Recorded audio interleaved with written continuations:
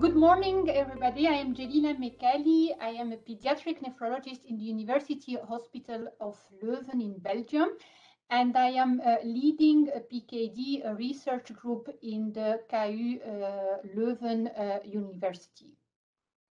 I would like first to thank Ron, Frank, and the CPAT for inviting me to participate to the PKD Summit and for giving me the opportunity to present the advancing in the research of pediatric ADPKD. Here are my disclosures, all paid to my institutions. I would like to start with Jared Grantham, who wrote in 2015 that pediatricians are usually on the alert for autosomal recessive polycystic kidney disease, although much more common asymptomatic ADPKD usually goes unrecognized. However, evidence is mounting that renal injury commences with the formation of the first cyst. The medical world has been slow to recognize the fetal cyst formation is also an important feature of ADPKD. Consequently, it is appropriate to alert pediatricians that they will be treating young patients in the years ahead. Indeed, until recently, ADPKD was considered as an adult onset disease, as many patients remained post-symptomatic during the first 3 decades of life. Testing of asymptomatic children in families with a positive history of ADPKD was a matter of controversy, with the difficult balance between not medicalizing asymptomatic individuals and not missing treatable disease manifestation at an early stage. Since then, the importance of the pediatric spectrum in ADPKD has been highlighted, and there is a clear wind of change in the management of this population. Besides the well-known adult onset, ADPKD have a high phenotypic variability and is spanning over the entire age range, starting from childhood. Very early onset or even severe prenatal cases mimicking ARPKD are also described. It is indeed reported that 2 to 5% of the ADPKD patients present in childhood with a broad phenotype. Some of them are presenting to our clinics because of symptoms or are prenatally diagnosed because of nephromegaly and or hyperechogenic kidneys with already the presence of the first cyst. Some are incidentally diagnosed during imaging for another reason, and the last group is really undergoing an active clinical testing. So comparing the presentation symptoms in childhood to the adult ADPKD, children are also presenting with renal urinary tract infection, decreased urinary concentration ability, hematuria, which mainly associated with cyst hemorrhage after a trauma. In contrast to the adult extrarenal manifestation, are very rare. However, I would like to highlight that proteinuria and, more important, hypertension are very common already in childhood ADPKD. It is already accepted that the cardiovascular disease is the predominant cause of morbidity and mortality in adult ADPKD. And hypertension occurs in 60% of the patients with ADPKD even before renal impairments. As mentioned in the presentation of my colleagues in this session, the benefit of an intensified blood pressure lowering on TKV has been demonstrated in adult population. Furthermore, the pathophysiology of hypertension is multifactorial, and beside the important role of cyst compression on the renal vasculature, there is a clear endothelial dysfunction. A meta-analysis revealed that 20% of ADPKD children had hypertension, including more than 900 patients, with an increased incidence with age. Very interesting, the Colorado group demonstrated that ADPKD children with blood pressure at the higher end of normal, between the 75 and the 95 percentiles, have already an increased left ventricle mass index compared to normotensive peers. And this correlated already with renal volume. This finding highlights that the endothelial dysfunction is already present from childhood. The same group demonstrated that the TKV was significantly increased in high blood pressure ADPKD patients as compared with the normotensive children, but also the total cyst volume and even the kidney cyst numbers were also more increased in the hypertensive group. Very interesting, a recent large European study have evaluated the blood pressure of ADPKD children using the 24 hours ambulatory blood pressure monitoring. It has been demonstrated that even in asymptomatic children, 35% have confirmed hypertension. 52% demonstrated no nocturnal dipping and 18% presented with nocturnal hypertension. This study pointed out the high prevalence of hypertension in children with ADPKD before developing any symptoms, and argued the need of active screening of this treatable disease modifier. Indeed, based on the more large studies with longer follow-up periods in non-ADPKD but in children with CKD, it has been demonstrated that intensified blood pressure control with target 24 hours blood pressure level in the low range of normal have substantial benefits for renal function. We might extrapolate these benefits to the ADPKD children and aim also for intensified blood pressure control. Also, the proteinuria and the albuminuria are common in children and correlate with hypertension and with the severity of renal disease. This has been reported to be in 20% of 508 children. Proteinuria is also known to be a marker of CKD, and its management might have prognostic benefits in the disease progression. However, no RCT are available in children.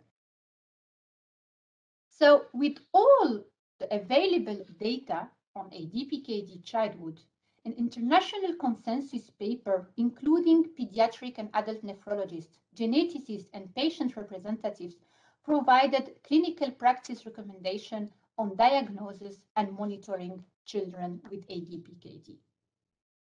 More recently, and together with Charlotte Schimpel and Carsten Bergman, we also proposed a simplified diagnostic and workup flowchart to facilitate the counseling and the management of these children, highlighting the importance of the blood pressure monitoring even in asymptomatic or at-risk children with ADPKD.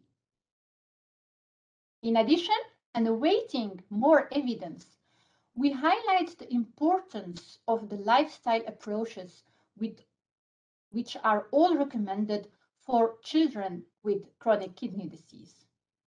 And I would like to take the opportunity to spotlight the excellent ADPKD route map, which is available in several languages and represents a very easy tool for informing and counseling ADPKD patients.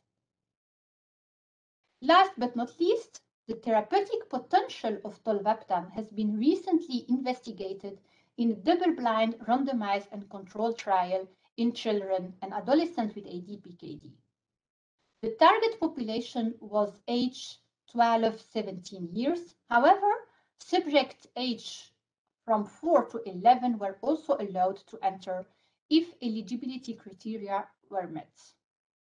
The co-primary endpoints were changes from baseline in spotlight. The co-primary endpoints were changes from baseline in spot urine osmolality and specific gravity at week 1.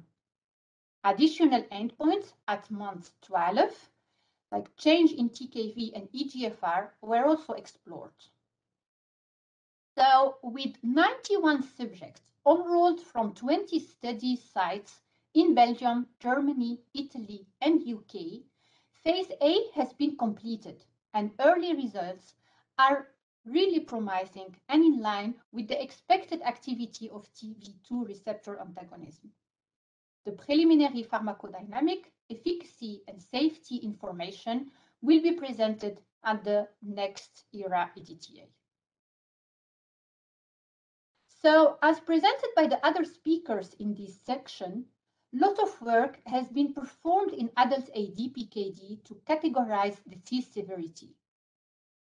Several prediction models are currently used to help counseling patients and designing clinical trials in ADPKD adults. Although the interest in ADPKD children is growing, there is currently no validated prediction factors, and this is mainly because studies are scarce, including small cohorts with short follow-up and no defined endpoints. Furthermore, with a growing child, many hurdles are met in ADPKD children research. As eGFR is not reliable to monitor renal function, TKV is not validated as a predictive factor, especially that normal kidney growth is still unknown, and the available imaging tools are sometimes infeasible in young children. Indeed, TKV measured by MRI is validated disease progression marker in adult ADPKD. However, MRI is burdensome in children and requires sedation or even anesthesia in young children. So currently, the 2D ultrasound is the method of choice for examination for pediatric patients in our daily clinical work. However, TKV measurements based on ultrasound via both ellipsoid formula and direct method have been shown to be less accurate and less reproducible compared to the MRI TKV. That's why we developed together with our pediatric radiologist Luc Breysums a novel 3D ultrasound method where the ellipsoid and the manual contouring TKV were calculated. Compared with the MRI and the 2D ultrasound, the 3D ultrasound contouring was the most robust alternative for MRI in early ADPKD children. We are applying this method in our routine since several years now, together with the 2D ultrasound. An adapted software has been developed, and together with Luc Breysums and Frédéric de Keyser, we assessed the height TKV based on the manual 3D ultrasound contouring in our genotyped ADPKD children followed longitudinally. So, using the Mayo classification model, we have aimed to develop a severity group stratification for children. However, the start point of the model of the Mayo is 150 milliliter at birth. So we optimized the starting point and adapted it to a pediatric data using small and different measures as starting TKV points. We were able to stratify severity characterization in 5 approximately equal size groups, which we called the Leuven adapted Mayo pediatric classification. However, as used in the Mayo, these starting points were also arbitrary, and we were not very satisfied with these results. Indeed, there is no data available on normal height-adjusted TKV in a growing child population. So we went to the literature and we evaluated all our cases to the reported data on TKV or on ultrasound data published from Colorado group from the Great Ormond Street Hospital cohort. And we see indeed that the ADPKD children have a clear accelerated growth in comparison with the normal children, with a stronger deviation from later ages, approximately around 10 years. Indeed, next to the height increase, we have also a very clear height velocity increase around puberty, making the importance of the use of height-adjusted TKV instead of TKV alone in these growing children. So we propose and we adapted the Mayo classification.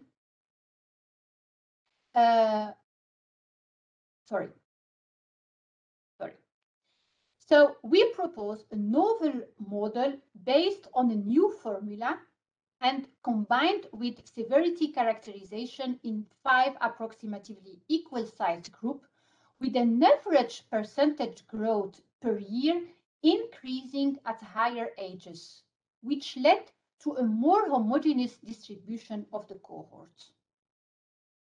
We believe that our new model is more adapted to the pediatric population, and we are currently validating it with other cohorts in collaboration with the Mayo team. Here we can also see all the patients that were scanned multiple times are connected, and their growth evolution mostly follows the severity characterization of our model. As next step, and in collaboration with Peter Harris, we are also exploring the value of the genotype and the possible additional hypomorphic variants in this population, and we will correlate it with their height TKV using our new model. Next, together with Hans Pottel, we are also exploring several formulas in estimating the EGFR, as the variability is very important. And we are exploring our longitudinal data of the same population, and we will also correlate it with the genotype and with the height-adjusted TKV.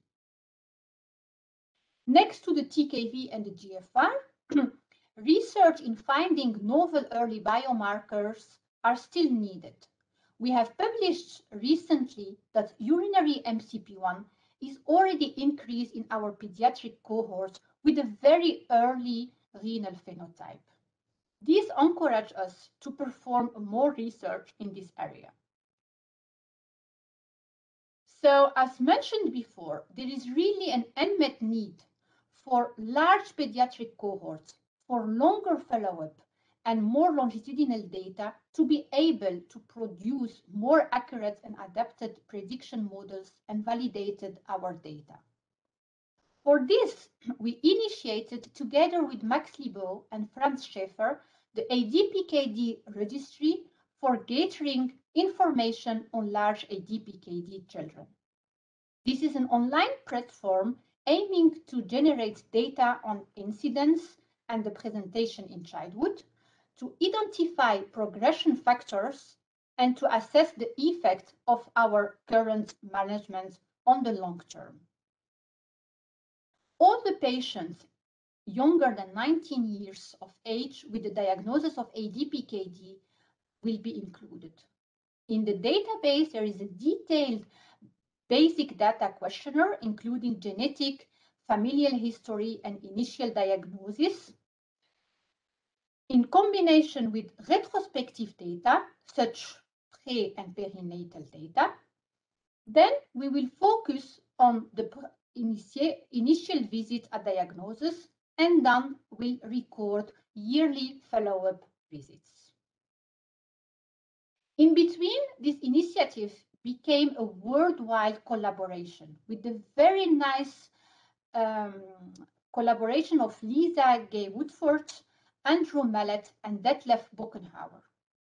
At this moment, the project is composed of 94 pediatric nephrology centers from 36 countries, And we succeeded already to include more than 1,200 ADPKD children across the world.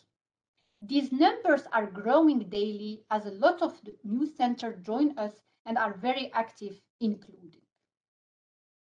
So Europe, Africa, Asia, and South America share one common database, while United States, United Kingdom, and Australia have their separate database, which is fully interoperable with the initial database. Very important to highlight that all these databases are harmonized and we will pool the data together. And I would like to thank Angelique Dachik for her commitment in this project. So you can see that Europe reached almost 1,000 patients. The other continents are currently very active, and I expect increased inclusion in the coming months. Here you can see the distribution of the inclusion per country. Again, several countries are awaiting ethical approval to start. However, the commitment of all these centers is really enormous. So as a teaser, because we are now currently analyzing the data of these 1,200 children, but I would like to present you some preliminary data that we did a few months ago on 824. So these patients are diagnosed at a median age of 6 years with an almost equal gender distribution. It was very interesting to see that the majority of these children were diagnosed at really younger age.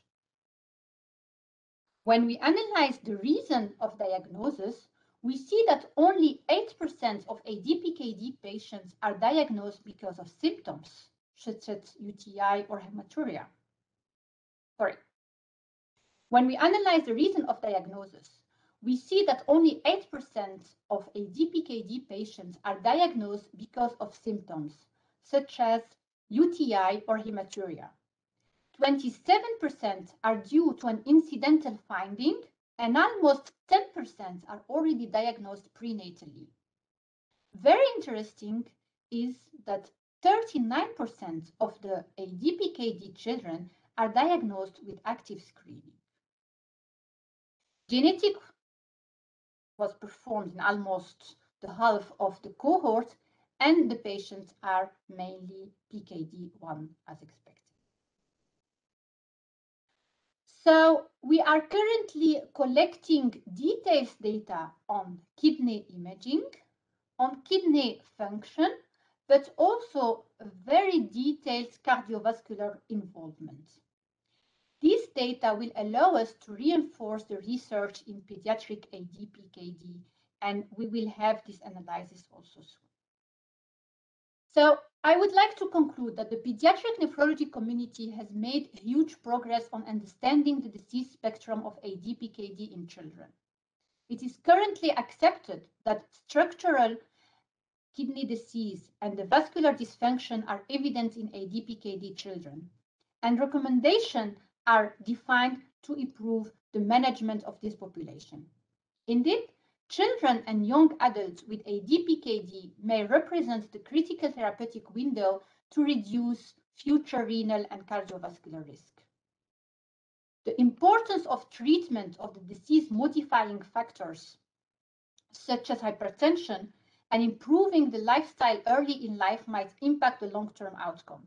The promising results of the first interventional tolvaptan study will be presented in the next ERA-EDTA in June.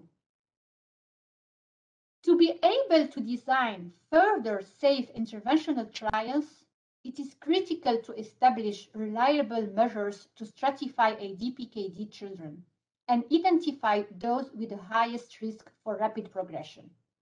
I am very eager to discuss during the live PKD Summit on the value of the age at inclusion, the use of height-adapted TKV, the value of the blood pressure as endpoints, and the value of eGFR in this population.